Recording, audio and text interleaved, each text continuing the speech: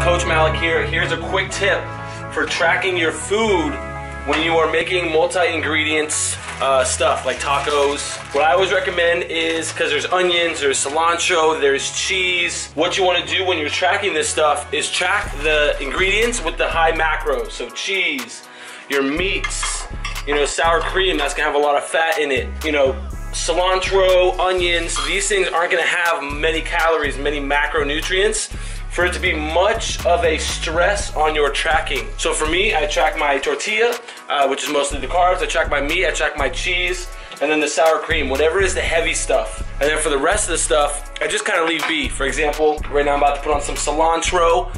I don't really track that. Not many calories, not worth the stress.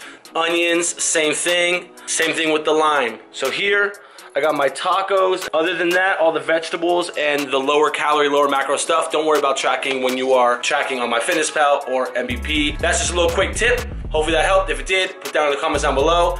Remember, be consistent in your actions because consistency is key. See you next video. I was trying to give you guys my first bite, but I just realized I'm down to my last taco and I just demolished 4 tacos. So I'm going to enjoy the first bite with you. Have a great one.